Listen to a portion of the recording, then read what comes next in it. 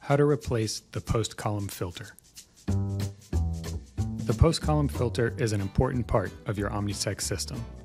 It protects your detectors from particulates shedding from the column set and serves as a last line of defense against partially and poorly soluble samples.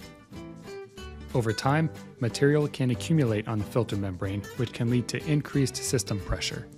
Eventually, particulates can begin to pass through the filter membrane, which will cause your light scattering signal to become increasingly noisy.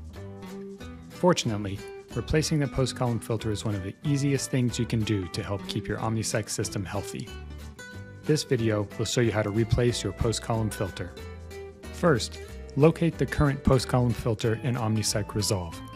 This filter should be located inside the column compartment after the analytical column set and before the exit line that flows into OMNISEC Reveal. Second, use appropriate wrenches to remove the post-column filter housing from the flow path.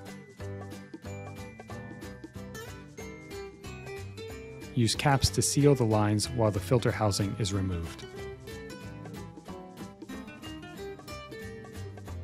The tools you'll need to change the post-column filter include 2 wrenches, 2 new frits, 2 new Teflon O-rings, and a new filter membrane with 0.2 micron pores.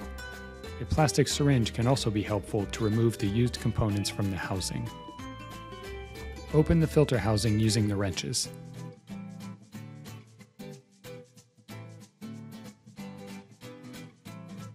Use the syringe to push the used filter components out of the housing.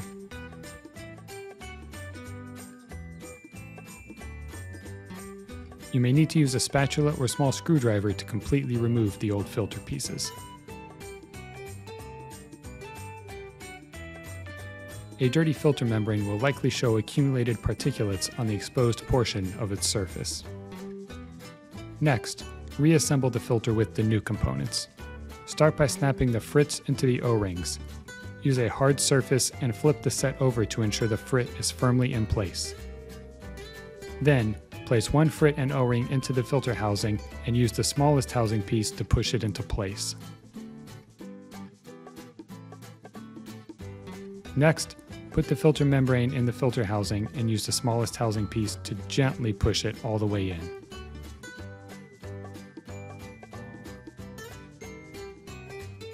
Add the other frit and O-ring set on top of the filter membrane, then reassemble the filter housing.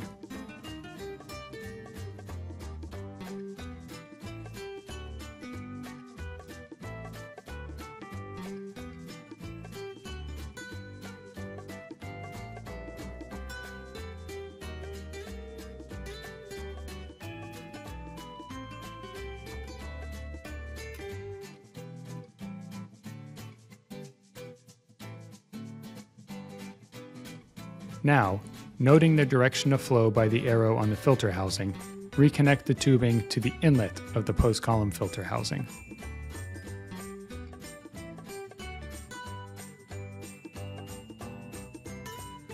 Start the flow at 0.1 milliliters per minute using the instrument control panel. Wait for the mobile phase to elute from the outlet of the filter housing. Once flow is visible, connect the outlet line and tighten using the wrenches. Do not over-tighten. Wipe the connection with the tissue to check for leaks and replace the filter housing within the column compartment. Replacement parts are available for order on our e-store. Filter membranes are available in 3 different materials depending on what's most appropriate for your application. Please contact us with any questions. Thank you.